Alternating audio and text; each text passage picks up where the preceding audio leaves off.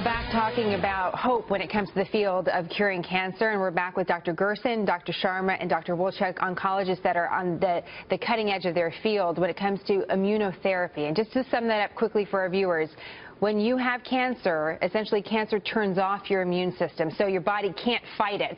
And so what immunotherapy does is that it helps turn your immune system back on to go ahead and try to tackle that cancer. Dr. Gerson, can you tell us a little bit about how did you give someone immunotherapy? How does it work? Well, the medications are oral medications and/or they're antibodies, and one can receive them intermittently as with other treatments that we use for cancer, and they can be given alone or they can be given in combination with other conventional chemotherapy drugs or even with radiation therapy. But there's a huge amount of research going on still about how to properly give the medications at both the right doses and to avoid toxicities. Dr. Wolchuk, it sounds a lot different than chemotherapy. And when you see someone that has been through chemotherapy, you can clearly see how it affects their body. What's the side effect of some of these drugs?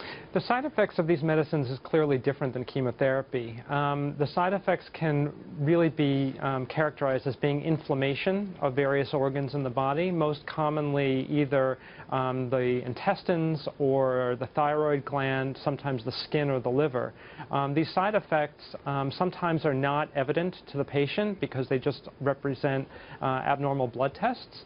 But some patients do describe significant fatigue, can have some gastrointestinal symptoms, and when side effects occur, it's important that people share this information with their doctors, and we often use immune-suppressing medicines to try to control them. Interesting. Dr. Sharma, you point out that sometimes this works incredible for some people, sometimes it doesn't work for others.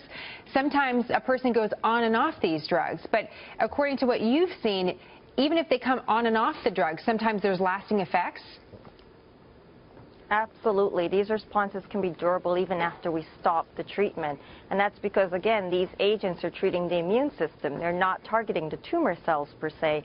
And by treating the immune system is the same system that has these cells circulating in your body for the rest of your life. And if they learn how to attack cancer, they remain there, and they have what we call memory or memory cells that can then start that whole response again if they need to. So, Dr. Gerson, what about cost? What about access? Because I'm sure there's going to be folks that are listening to this thinking, wow, this sounds really great for me or a family member or somebody.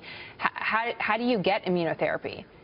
So, given the fact that these are new medications and there's been billions of dollars of research that's gone into them, they are expensive, and that's why the FDA has only approved for a certain number of indications, and a patient needs to go to their physician to determine whether or not their indication is appropriate. But we all agree that there's plenty to be done, and there are many clinical trials around the country that are opportunities for patients for new therapies in the immune space. And it sounds like there's a few different cancers that, Dr. Wolchuk, that perhaps are more responsive than others, and maybe we can talk about that in just a moment. But I have to ask you all a question.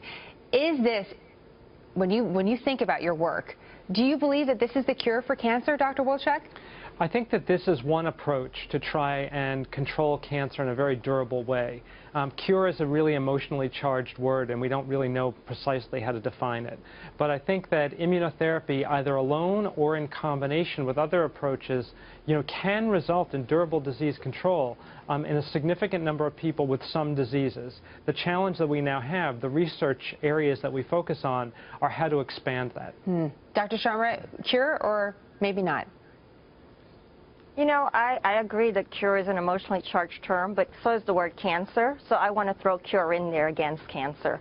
I think we need to start thinking of this in hopeful ways, that maybe we can cure some patients, and we have seen some patients now that we've considered cure, actually.